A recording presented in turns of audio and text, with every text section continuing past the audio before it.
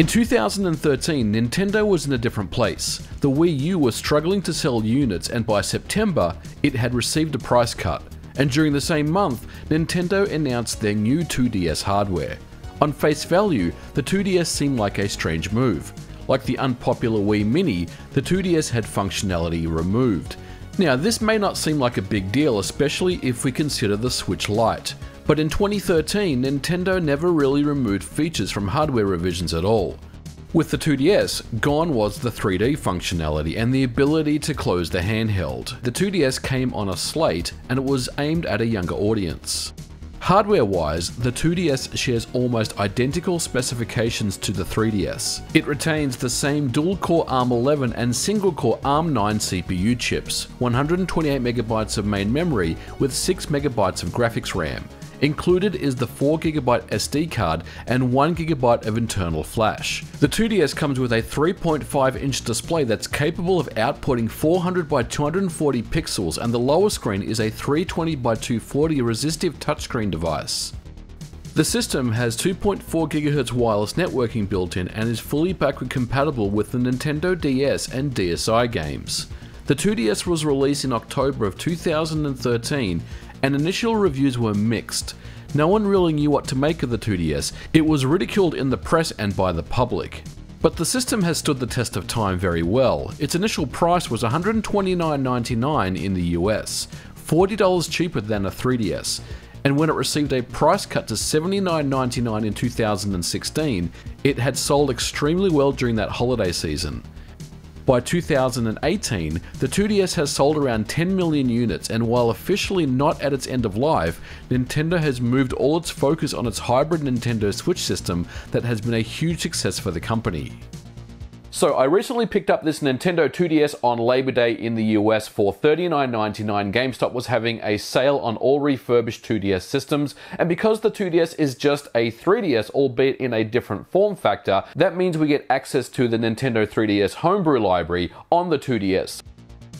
The last time I bought hardware from GameStop, I actually had to repair the device myself. If you recall, my Nintendo Wii had its power button snapped off and I ended up soldering it back on myself. So I was interested to see what type of condition this $39.99 2DS would arrive in from GameStop. The packaging is about what you would expect from GameStop.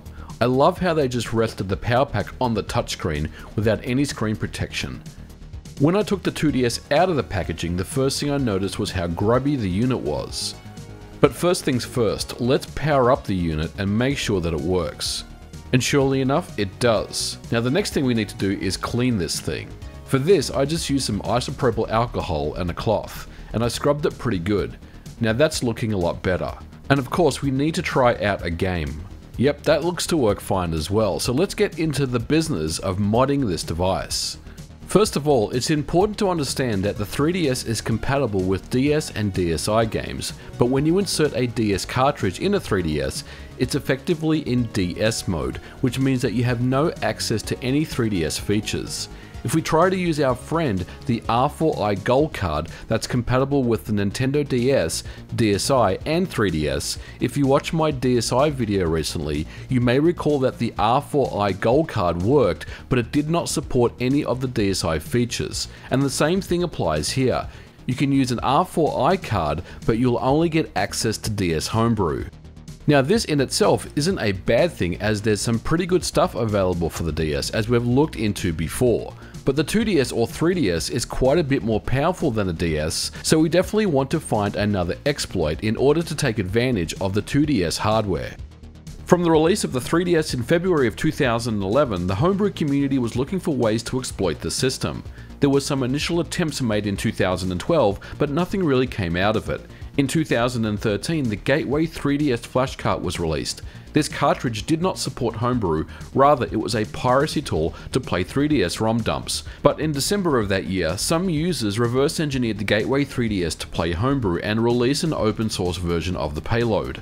Gateway 3DS didn't like this and updated their firmware to brick a 3DS if they noticed that the payload was tampered with. The problem was, this also affected legitimate Gateway 3DS users. It seemed like Nintendo was winning the battle against Homebrew ever appearing on the 3DS, until November of 2014, and this little known game known as Cubic Ninja changed everything. A 3DS hacker known as Smealum released Ninja Hacks, which was an exploit found in the 3DS game Cubic Ninja. The exploit was found in the level editor of the game. By use of the QR code scanning feature in the game, it's possible to scan in and exploit a level which overflows the fixed length buffers and leads to custom code execution of the Homebrew loader. At the time, Cubic Ninja was the only way to run Homebrew on the 3DS, and copies of the game were selling for hundreds of dollars on eBay. Fortunately, since then, many different methods of exploiting the 3DS have been found. What's interesting is for this video research, I went back to see if Ninja Hacks still works on my 3DS, which is at firmware 11.6, and surely enough, it still does. But since Ninja Hacks, there's been many advancements in the 3D homebrew scene, and it's really not used that much anymore these days. Tube Hacks was an exploit found in the YouTube app, which was patched soon after. Then there was the mighty ARM9 loader hacks, which was permanent and gave users complete control of the 3DS and ran a custom firmware. Sound Hacks was another exploit, this time using the Nintendo 3DS Sound app and an M4A audio file that had an overflow in the metadata tags. Sound Hacks was also the first exploit that was offline and completely free. Luma 3DS is another custom firmware that's still very popular today, which has some great features including region-free support and of course Homebrew. But we're only scratching the surface here. There are some very comprehensive write-ups about the entire 3DS Homebrew exploit history out there, but I felt it was important to set the stage. For this Nintendo 2DS that we have here, we are going to use the newest and preferred method known as Banner Bomb 3. So the method that I'm using to modify my 2DS is known as Banner Bomb. Now this particular method and other methods to modify a 2DS or 3DS is in a comprehensive guide that I will leave a link in the description below known as 3ds.hacks.guide, and that will give you step-by-step instructions on how to modify a 2DS or a 3DS for it to run Homebrew.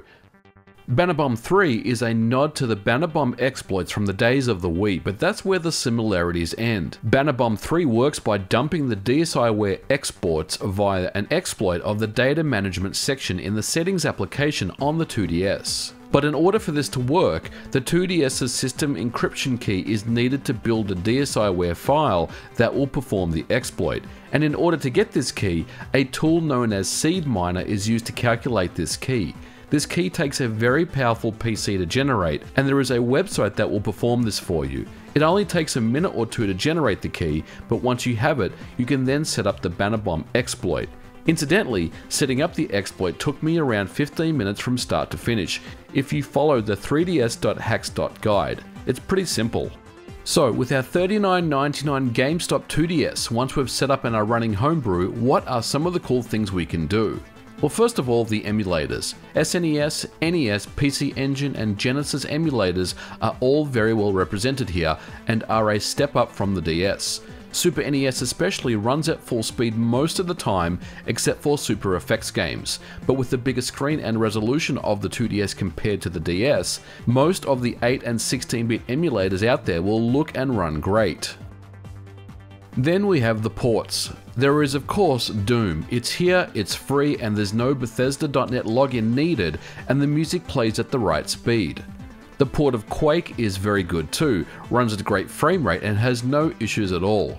Then there's even a port of Quake 3. Now admittedly this one runs a little slow on a 2DS, but with a new 2DS would handle this port better. Still, it's impressive to see Quake 3 running on the 2DS handheld.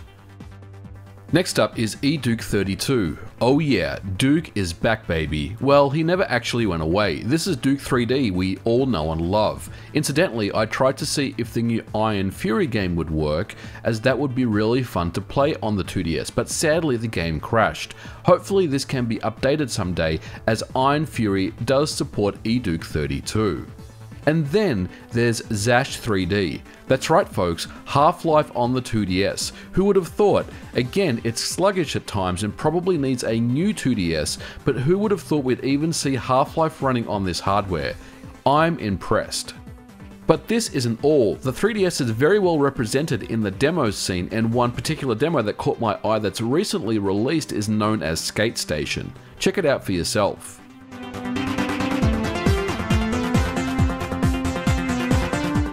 We mentioned emulators previously, but one system that has issues with emulation is Game Boy Advance, but there is another way to play Game Boy Advance games with a tool known as the new Super Ultimate Injector.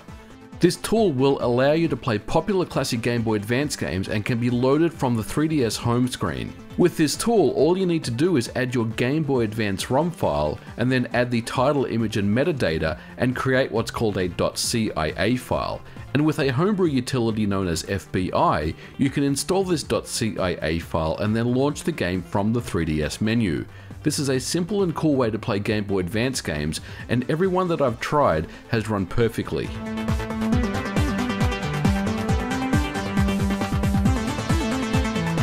I could go on for another hour, but you get the point.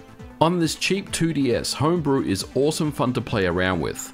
The community has some fantastic emulators, ports, games and utilities, and it's complemented by the brilliant 3DS library of games available for the system. There is truly something here for everyone, and if you are interested, I recommend taking a look at the world of Homebrew on the Nintendo 2DS.